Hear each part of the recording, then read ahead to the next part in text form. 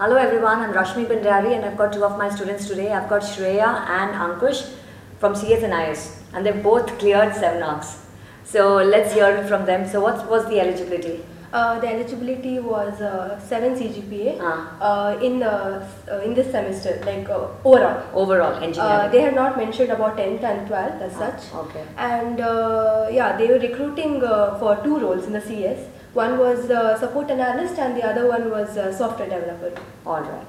And for EC it was installation engineer. Was one more role for EC. So even EC was there. Okay. What were the rounds? There were basically two rounds. One was just aptitude and one more was technical HR together. And in the first round, the 240 people wrote the test. And for IS and CS, it was basically non-MCQ kind of. There were 8 questions for us. 4 were coding, like not writing coding, but we had to write the output of the codes. And remaining 4 questions were like basically aptitude. And in coding, there were questions related to recursion, array, and even increment decrement operator kind of. And in aptitude, basic aptitude, which was one was boat related question. We had to find the speed of boat. And one more was train, which is commonly known to everybody. Okay. And for EC people, it was MCQ, and they had 10 questions. And out of that, 5 questions were basically related to basics of electronics, and remaining 5 were aptitude with MCQ. Okay.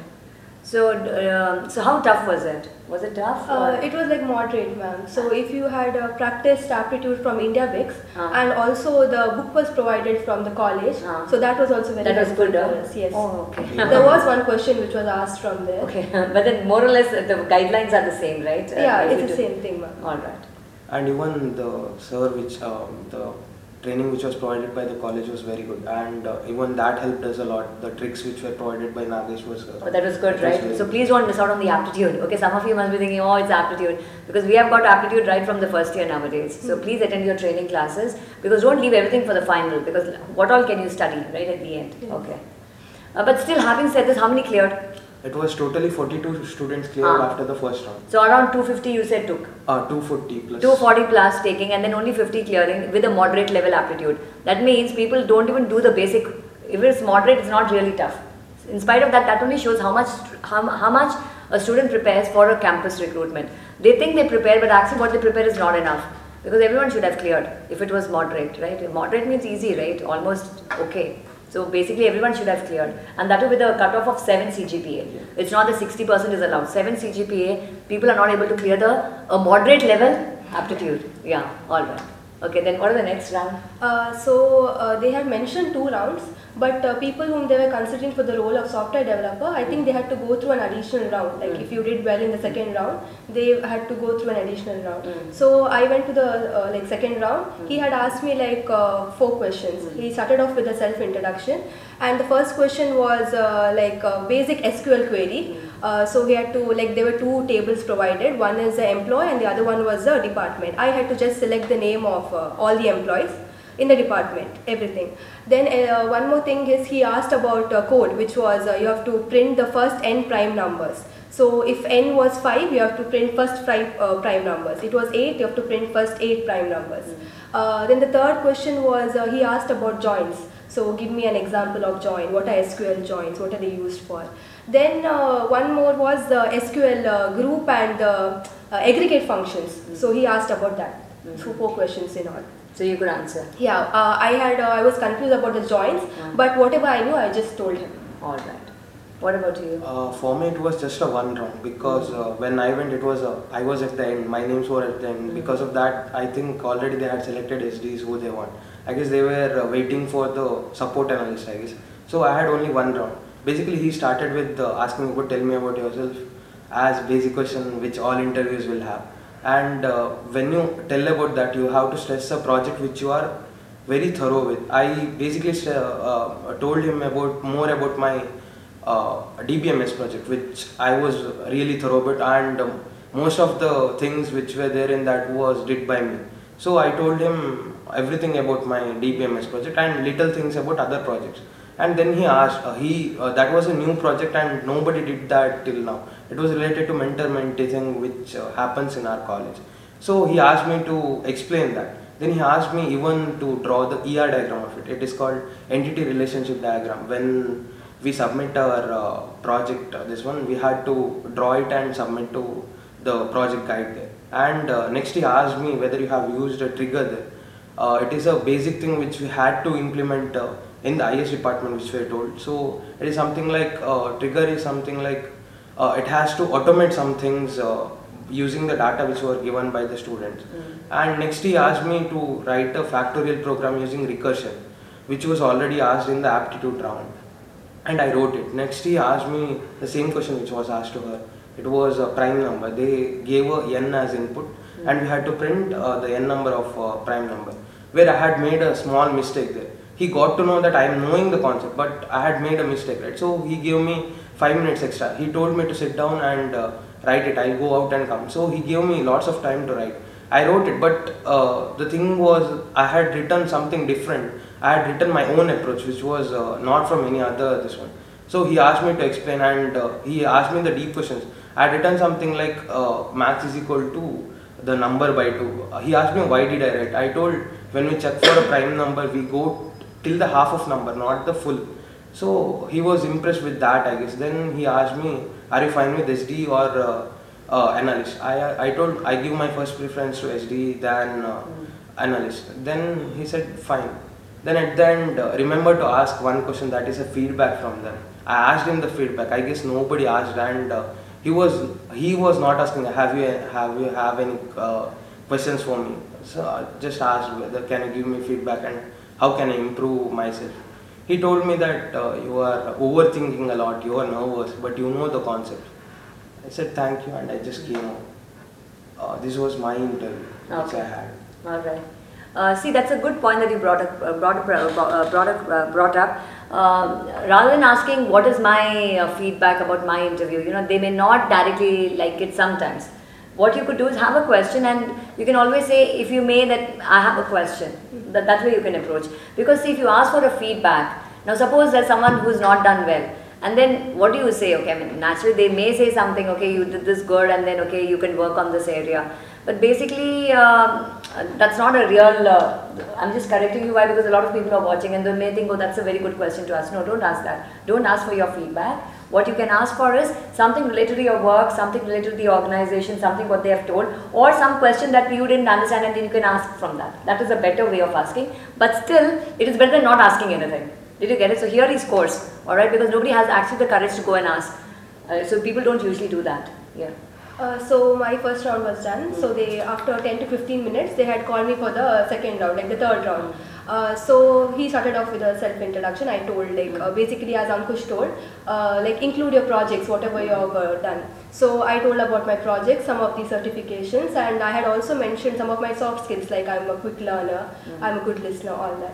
Then he started asking, like, which is your favorite language or subject. What certifications have you done? I have done like NPTEL exams. I have written, ma'am, 2 of them in C and Java.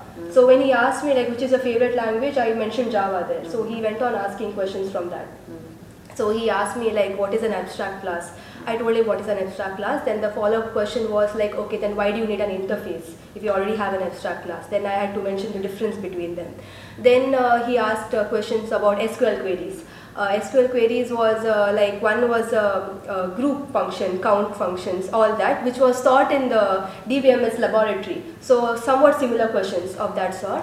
And one was about pattern matching using the like clause. Like he gave a query like, you know, get the name of the students whose name starts from S. So you had to use a like clause for that. Then later on he asked about exception handling. He asked about like what are the different collection frameworks you know, and what are the users of those collection frameworks. Then basic stacks and queues, and OOPS concept again. After that he asked me, like, yeah, many were SQL queries. It lasted up to 20 minutes, and he asked like 4 to 5 SQL queries. He asked me what is the difference between the in clause and the equal to operator in SQL.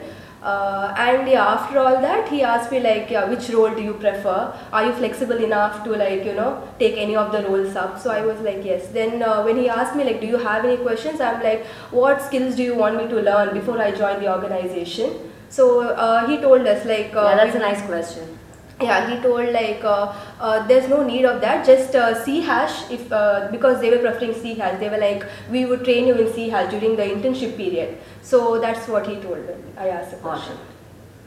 You had another round? No, I No, had that's only it. one. And then you had a what? HR? Nothing. Nothing. Great. And while giving the result, the first result was different, and later my name was added to it. Okay. And I was in a bit shock when I got to know that I got selected. Shocked not when you didn't get selected, is it? No. No, you I was not shocked because already what rounds they had, we didn't have. We had only one round. I thought I was rejected in the first round, so I didn't had one more round. Okay. So I thought I may not get selected. Okay, so you were surprised. Alright. You had an HR or that was it? No, there were 3 rounds in all. That's it. Yeah. Alright. So any tip for any junior who's watching, and it's not only regarding Semnox, it's for any company. What would you say if you want to prepare and get into a good company? What should they focus on? One thing is when you go to any company's interview, before that please watch Rashmi ma'am's video. It's not Did just it really? flexing. Yeah. But did it help? Yeah. But not before you go. See, what I'm telling is, my videos are only for the first years. Yeah. You please watch it in the first year. Finally, don't watch. If you have done from the first year, second year, third year, whichever company comes, they're going to ask this only. Yeah. We were actually unaware of it when I was in first year. we So if were somebody not- told us, it would be helpful. That watch this, it would be helpful for us. Yeah. So I thought this was, this is No, we simple watch it, logic. yeah. That watch it in the first year, because see the questions that they're asking, oh, that's studied in second year, I don't know, DBMS, I don't know, that's what they studied in second year. So, all these things, they ask me on DBMS, they ask me on SQL, I don't know when do you study all this, but basically you study it in your second year and your third year. Yeah. Mostly OS concepts are taught in second Yeah, year. and the coding. Every company which I had attempted, all the before I go, I have just referred your video. Almost everything will be in the same kind It's of. similar, alright. Even the Deloitte, every company which I have attempted, all the companies rounds were more or less the same. same. Yes. Similar. So at least you know now what you're heading in, right? Yeah. But ideally first year should watch because you have time to prepare. Okay. Yeah. And next for aptitude, better to go for India because almost all companies which come here will have the questions directly from India Bix. So India Same Bix is questions. free, no? Free, India, yeah. Free, and then what do they have to go? They go to the website, something. India Yeah, Bix? there is even app for that and both website is there. Okay. So there is something called online random test for aptitude. If you attempt one question, like one paper per day, it's very helpful. Before I attempted this, the last 2 companies, I was not able to clear those other companies which I had applied. So I started preparing from them. I just attempted one paper per day and I cleared directly Semnox. And had you done this maybe 6 months before, No. you'd have cleared all. Yeah. See, it's not that, see, it's only about preparation. Let me tell you students, see, we are getting a lot of companies now, like one is coming with a 24 lakh package. That 24 lakh package, everyone will crack in the next semester. That much I know. Yeah. Why? Because they've got another 4-5 months. If you at least start preparing 1 month before, or not 1 month, 6 months before, chances are higher. And for learning Java, there is a YouTube channel called For Basics. You can refer Programming with Mosh. He speaks in English. Programming with Mosh. MOSH. MOSH. He does basics very well. And for complete videos, there is something called Java Brains. He is completely into Java. He doesn't take anything else. He teaches only Java. So if anyone wants to learn Java, they can go there. Yeah, Java will you give me Brains. in the description? I will put. So if they say they'll give it, if they don't give it, it's not there in the description. Okay. So if Ankush you provide me, I will put it in the description for this video. Sure. So that anyone when did you come to know about this? When I was in 3rd year. See, third year he came to know. Had you got it earlier, wouldn't it be good? I came to know in like starting of 4th year, so it is even more late. Yeah, you got it right. So please share. That's what I'm telling. I'm putting it right now. So this is not for campus. I mean placements. Do you get it? If they're asking a 7.2 CGPA, naturally even your subject. So you do have Java, isn't it? Yeah. We have Java. So if you study all this, it will help. It would be helpful. Yeah. Okay. Then And for coding platforms, it is better to start with HackerRank because HackerRank. Yeah. The people say it's difficult. No, HackerRank is basically easier one. Start You can from start basics. with the because it's based on languages. There are different languages, and it is according to language. Like simple, easy, basics, and all those stuffs are covered in the questions. And there are stars given to it. After you complete certain number of questions, you will get some stars. Like even you can put it in LinkedIn and flex. Yeah. And next you have you can go for CodeChef or Hacker, and then you can go for Lead Code if you are fine with all this. And please don't. Lead Code is later. Yeah, last one is Lead Code. Okay. And there is something called Striver's cheat sheet. If you want to clear the big companies like Google or something, Striver's cheat sheet is a best. Striver's cheat sheet. Please put that link And also. Take You Forward is his Yeah. YouTube channel. You know what? Please give me all these Yes, links yes. together. Please, I'll put it in the Okay. description. Okay. And this is what I think. You would is, say. See, and always watch till the end because see, all this gyan comes at the end. Anything to add on? I would say that yes, be thorough with whatever subjects are taught, like especially OS, DBMS and CNS. They are taught during your 4th and 5th semester. And I would say OS, a very good channel is NISO Academy. They teach really well in OS, that. Yes, please operating put that, systems. okay. And DBMS also, there is a channel called Gate Smashers. They teach well, and SQL queries also is covered in the same channel. And yes, for DSA I referred Striver, Take You Forward, and for Java I actually referred Kunal Kushwaha again. For Java, he covered all the Java concepts. Yes, that's it. So Kunal Kushwaha is good for Java or this one? What did you say? I referred both, ma'am. But Which when I according to me, Java Brains is better than. I don't know about Java Brains. So Okay. OOPS concept was I felt better in Kunal Kushwaha's Linked channel. list he teaches better. Kunal Kushwaha. Okay. I referred linked list from there. From him. Okay, so please watch all this. Okay, whenever you're watching, everyone, I don't know, does your generation watch YouTube? Do you watch Yes, YouTube? we refer everything. Yeah. More than course, we go for YouTube. YouTube, no, even I don't know. I We find don't YouTube refer so books. good. Yes. You know, YouTube is like really good, but only thing is you should get the right channel. Yes. There's so many channels and And you get there's one more confused. channel, Code Help by Babbar. Yeah. Even he's very good. It's good for what? Everything. There's OS, DBMS and coding as well, C++, Alright. DSA in C++. Even you can refer Jenny's lecture and Abdul Bari for. So much if you give, then they'll all get confused. That is also good, That's isn't it? also good. You know what? You give me all these links in the description. So in this, I think more than Semnox, it will be okay. Links how to crack any good Yes, company. in general. In general, so that you can actually this thing. But remember, you would remember, right? What all you Yeah. said. Yes. And you will share it with me, and we will share it and put it in the description. So yes, thank you. Then 7 were selected and Okay. 5 were from CS and IS, 2 were from EC. Easy. All right. So congratulations. Thank you. Yeah, and thank you very much. And till we meet again, it's bye from all of us.